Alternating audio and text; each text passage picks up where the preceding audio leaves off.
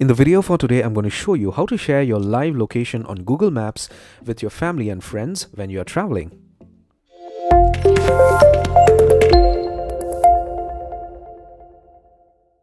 This procedure is common for both Android and Apple devices, but I'm going to show you how to do this on an Android device. So get hold of your Android phone, and once you do that, all you have to do is just open Google Maps from your Android device. So you may just have it by default. If you do not, get to Google Play and do a search for Google Map or Maps, and you download the application.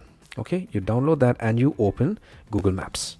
Once you do that, log in with your existing email account which is on your phone, and once you do that, click on your profile icon.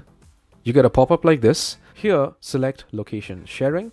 Next, click on share location. Next, you get an option to share your location for 1 hour or maybe 2 hours or 3 hours or whatever it is. But if you're traveling, I suggest you share your location until and unless you turn this off yourself. Okay, so you could select the second option, and then the next is to select the contact that you would want to share this with. So you click on more, then you put in the number that you want to share this with, and you get a pop-up like this to share a share link. Click on share, click on send, and Google is going to direct you to your SMS application to share your real-time location. So once this SMS is sent, the person who receives the SMS is going to be able to keep a track of your location on Google Maps. They just open the SMS, they click on the link, and it is going to direct them to Google Maps on their phone itself.